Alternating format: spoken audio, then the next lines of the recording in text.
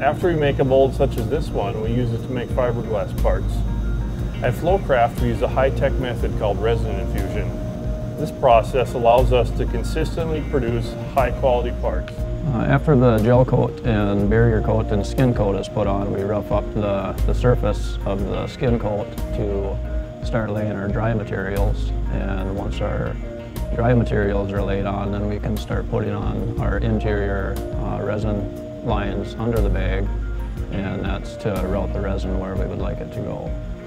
After all of the interior lines are put under the bag, then we put a tape around the perimeter and seal the bag to it so we can put it under vacuum pressure.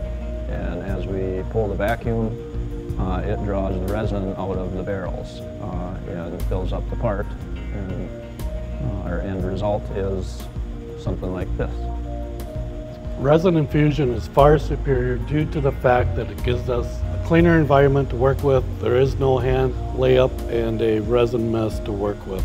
And it is environmental friendly due to the fact that it contains all your styrene, your VOC monitors within the closed bag system. With this method, we get consistent thickness of parts using a core and resin. We know exactly how thick they will be, and they turn out that way every time.